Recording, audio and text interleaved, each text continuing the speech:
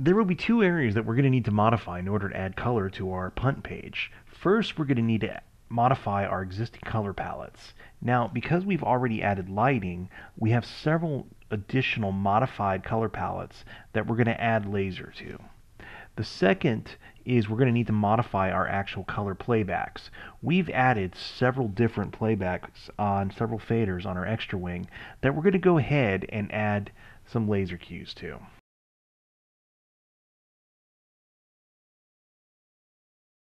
My first step is to modify the color palette. Now, in my case, I have the default color palette entries that came with the Magic Q console in entries 1 through 10. I'm going to ignore these. Instead, I'm going to focus on entries 11 through 18, which are my custom color palette items that I've created for my fixtures. Now, my first step is to click on the Include button on the console, and then click on the Cyan color palette entry.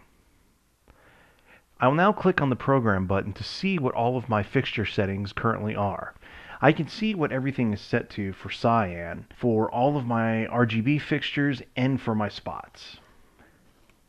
If I come back over to the layout, I now want to go ahead and click on the Pangolin BEYOND fixture group, and then go ahead and open up the color palette again. I can do this by clicking on the window or by clicking on the color button on the console. Once there, I need to go ahead and set my encoder to the Cyan entry. This might require a little bit of fine-tuning depending on how the color balance on the laser projector is set. Once I have my color, I'm going to go ahead and click on the Update button. Now if I click on the programmer, I can see that Pangolin BEYOND has been added as a fixture for this palette entry. I'll now click Clear to clear my programmer and repeat these steps for all the remaining colors in my color palette.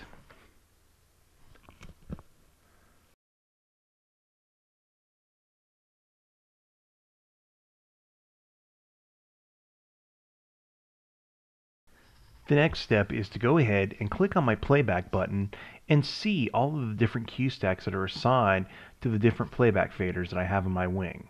Now if I open up my Cyan and Red playback and click on View Cue Stack, I can see the two cues that I have available underneath this cue stack. If I go ahead and click on the Include button and click on cue number 1 and open the programmer, I can see that I have my general wash fixture set to red and my spots all set to cyan.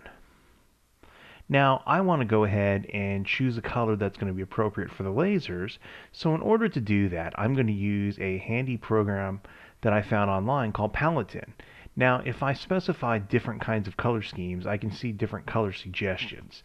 In my case, I want to use a complementary color.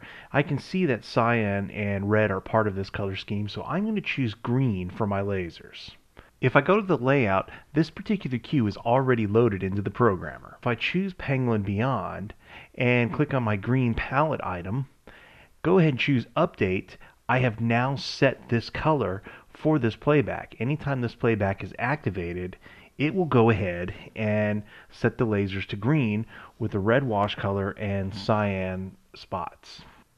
I will now repeat these steps for all of the remaining color playbacks that I have on my extra wing. What I want to do now is add in the multicolored effects. The first thing I'm going to do is set up a lighting look by selecting my front and rear pars and setting them to red, and then selecting my spots and putting them to yellow. Then I'm going to select Beyond and go into my color palette. Using the encoder for our color effects channel, I'm going to go ahead and find my red and yellow color effect. Then I'm going to go ahead and click on the playback button, click on page 2, and record this into a playback. Then I'll click on the set button and give the playback a name, red yellow.